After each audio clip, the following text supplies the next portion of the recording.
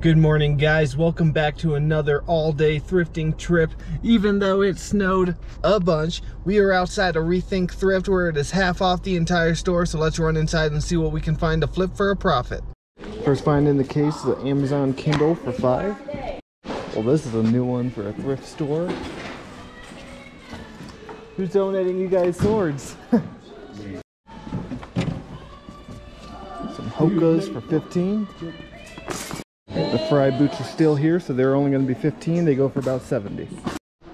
Harry Potter pop-up guide to Hogwarts. Huh, that's super cool. I'm going to put this in the cart and look it up in a bit.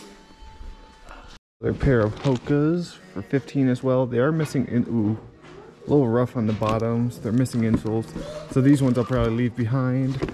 These New Balances should be good. This mile sells pretty well for me, and they're only going to be $3. They are missing insoles, but I can replace those. Those are probably a $30 pair.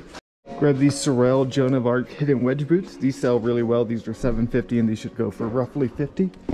Alright, there's this Barbie Aviator I missed earlier over here by the glass case. The box has a little damage, but that's like fixable. It's just kind of opened up, so it's not too bad. It's gonna be $10, and there's 5 listed, 5 sold, and they sell for roughly $50.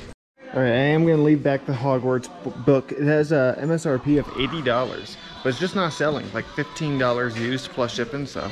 The Amazon Kindle, it's the model D00701. Sells for about $30 and it has the case, so I'm gonna get it for $5. I was about to check out and I saw this Michael Kors bag and it's in like fantastic condition. It's gonna be $4, which for its condition is, I'm gonna get that. I don't pick up a lot of handbags and purses, but I know Michael Kors is decent. It's not like the highest end one, but I'm guessing I should get 30, maybe more. Alright guys, $54 spent on everything. The Fry boots will make me the money back on their own, along with these Sorel boots.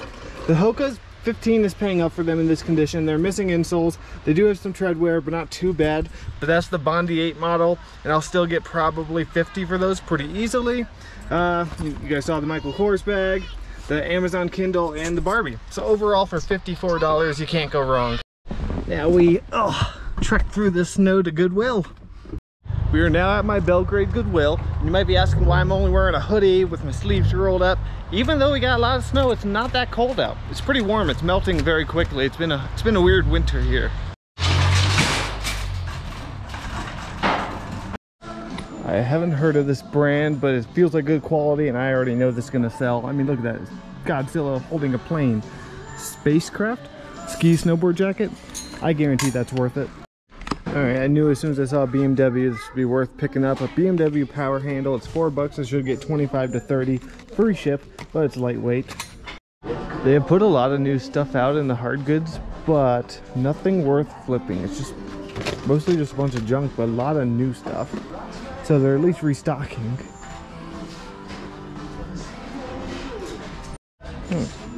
Some Mountain Hardwear mitts. They're $6 though. I don't think they're gonna be worth that much. They might be. I'm not gonna look them up just because I highly doubt it. But Mountain Hardwear is a great brand.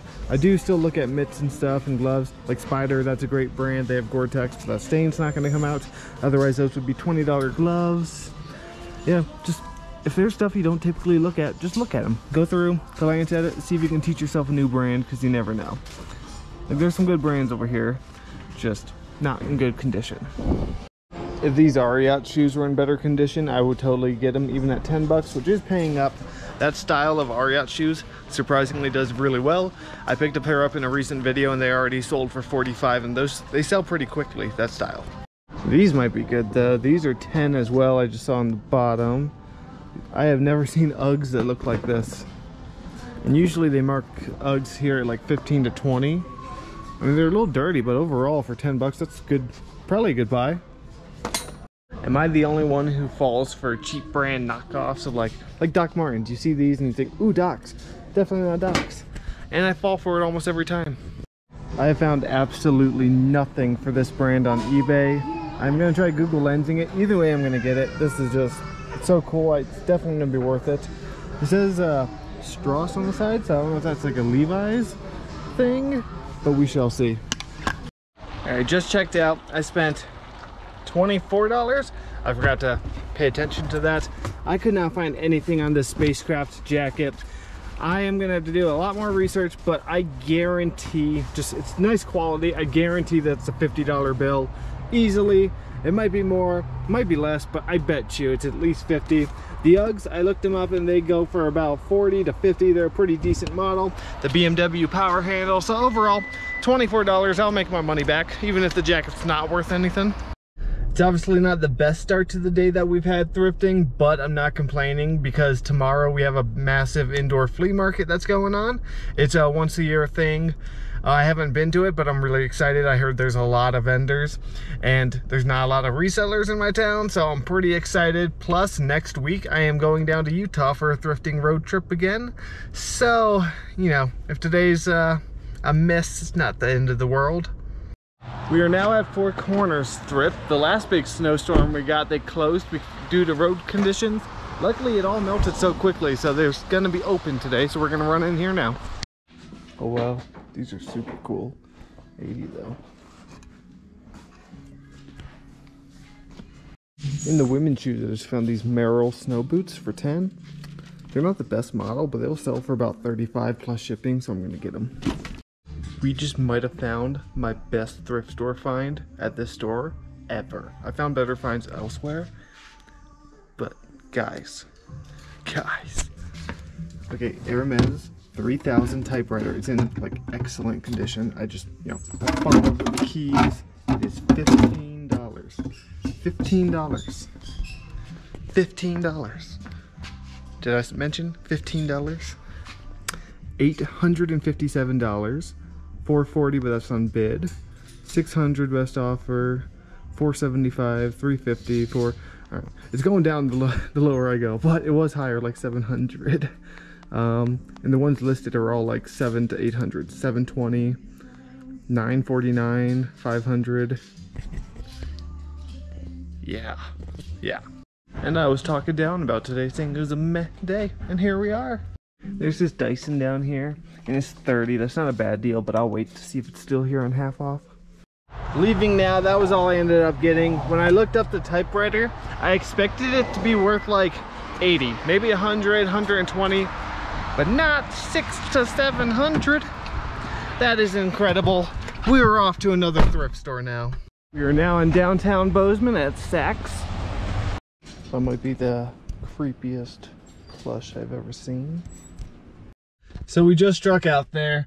That's okay. Like I said, we've got some big sourcing trips coming up. I'm gonna head to one more thrift store, and I usually only do one video a week showing myself at storage, pulling some orders and talking to you guys, but I think I have some good sales going out today. It's Friday for me, so we're probably gonna head there after the next thrift store and show you some of the cool things I sold. And as you know, every 1,000 subscribers, I am giving away a 4-pack of American Bubble Boy bubble wrap, so make sure you're subscribed for a chance to win. We are now at Do-Over's Thrift, and this place used to be an old Goodwill in my town, but they closed it down and turned it into just a small local store.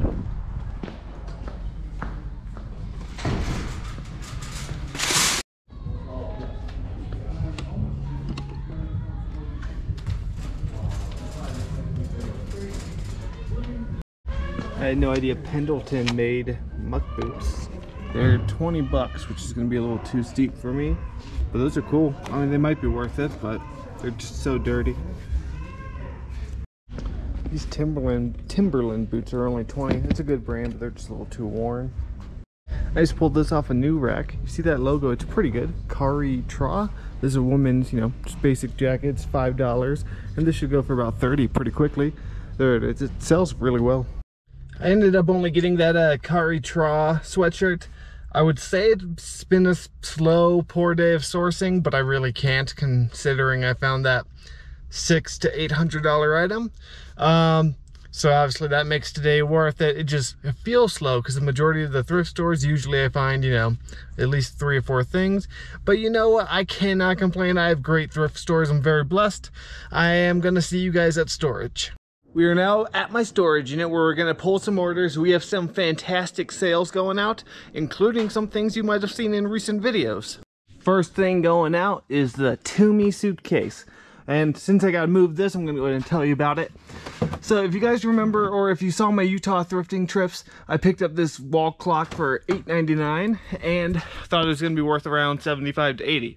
I guess this model's a little bit more rare or expensive, and I currently have it listed for $230, and it has multiple watchers. I just want to let you guys know because I never let you guys know after finding it in the Utah trip. But let me move that and get this down. Okay, if you missed the recent video where I found this, it is a good one, like a really good one. Check it out.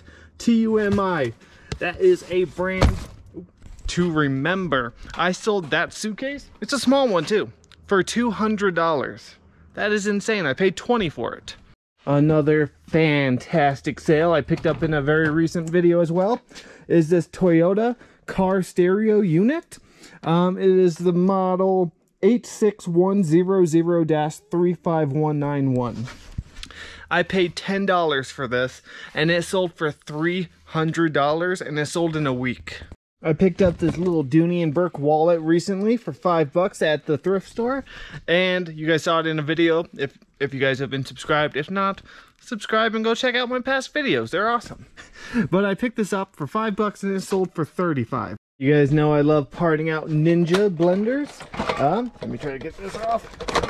Oh, those lids have quite the suction to them. I sold this replacement lid only for $27. If you see them, part them out. They sell very well. Over in one of my two walls of ski snowboard boots are these Burton Lexa snowboard bindings. I picked these up in Utah for $3.99. They took me a while to list because I didn't think they were so valuable. But these, I guess, are pretty expensive. I sold these for $60, and I think I said it, $3.99 is what I paid. I get a lot of comments from people who are not resellers, who are debating whether or not they should get into it. And in my opinion, yeah, you should at least give it a try. When I started, I was working seasonal work in Glacier National Park up in northern Montana. I lived in an employee housing, a very tiny room, and there's a supply closet at the end of the hall that wasn't being used. And there's some Goodwills and some thrift stores an hour and a half away.